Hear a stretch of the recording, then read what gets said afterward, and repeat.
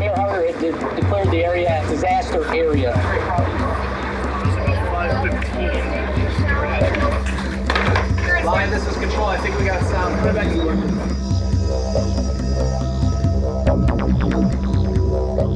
We had a tornado roll through town last night. And when I say through town, literally through the middle. And it's there's just devastation.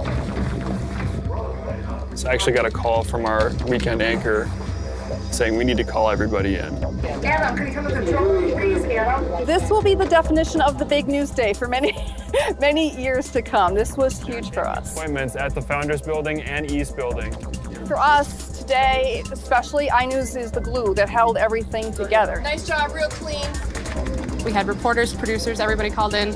And now today, it's pretty much, one of the biggest things that we've had to deal with in months. So we are scrambling as we did yesterday and last night and all day today, making sure that people have the information they need to stay safe. All right, so once again, they are just wrapping up their news conference today. We're a small market, relatively small staff, but we like to tell everybody we're very scrappy. Done. There's not a lot of us, but we do talk a lot.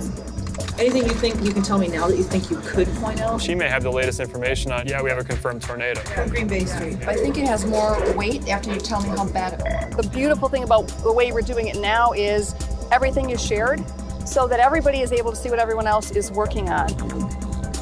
That's what's great about iNews is it's all right there and it's really easy to use. And then we can just come back to a shot of Corey and then widen out to, iNews is the hub. I mean, iNews is the central operating system for our newsroom. 5 seconds, stand by 2, stand by Miger. It's been really, really helpful to us just in terms of stacking a show, dropping stories in, taking stories out, floating stories if we need to. And we had to think on the fly and what can we get rid of, what maybe can we add, just fiddling around with everything today.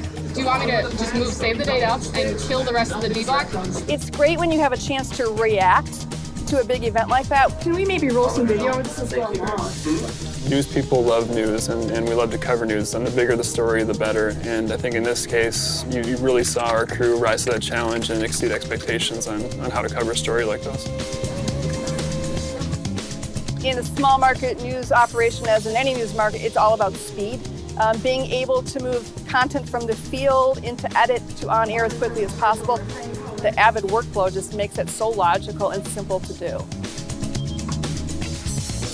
Everybody in that room, in this control room, is very conscious of needing to work together, and that's not something you need to remind them of. It just happens. And I am always so amazed on days like this what people are capable of, and it all comes together.